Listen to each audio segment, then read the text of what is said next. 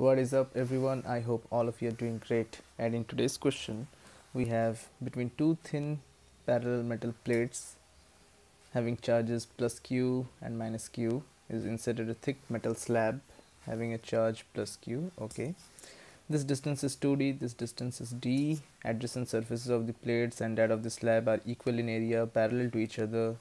This is connected by a switch A, this is connected by a switch B to the ground. When A and B switches are closed simultaneously, find the amount of charges that passes through the switches. Okay, so let us draw the diagram quickly. So this is the metallic slab, and this one is our upper plate carrying a charge plus q, and similar kind of plate at a distance 2d minus q. Okay, so before turning on the switch, let us draw the charge distribution.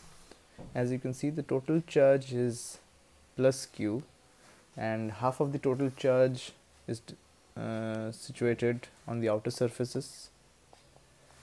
And now we can balance the charges, like if there is plus q by 2 here, sorry, there will be plus q by 2 here, so minus q by 2 here, and 3q by 2 here, and minus 3q by 2 here.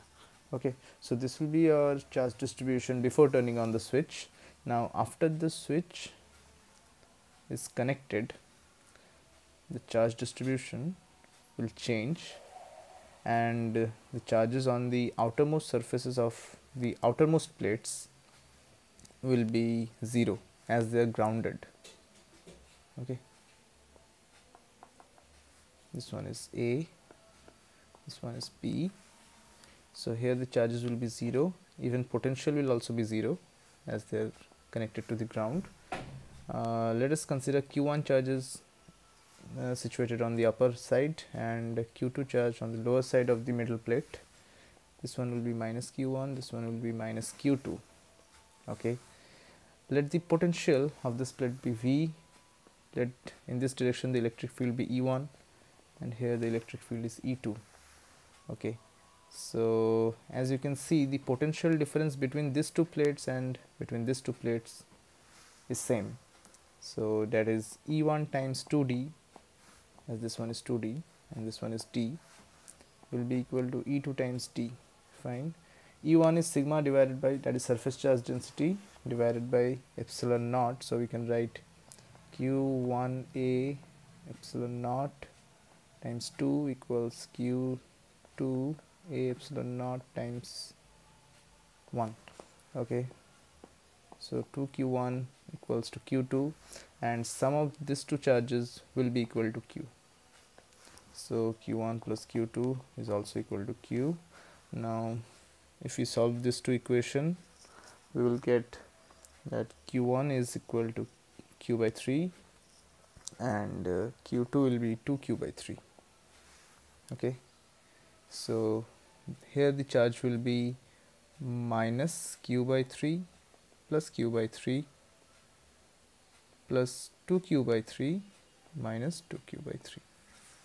Okay, so this will be our final charge distribution, and from here we can say how much charge have flown through the switch. So here it was initially Q, sorry, here it was initially Q.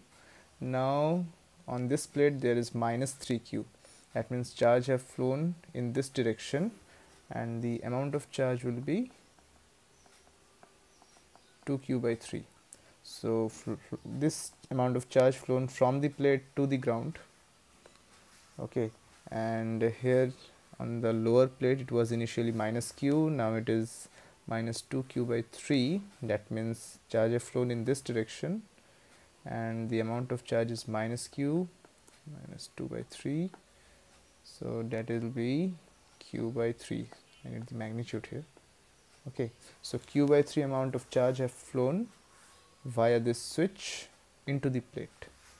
Okay, so I hope all of you have found this video helpful and informative. Thank you.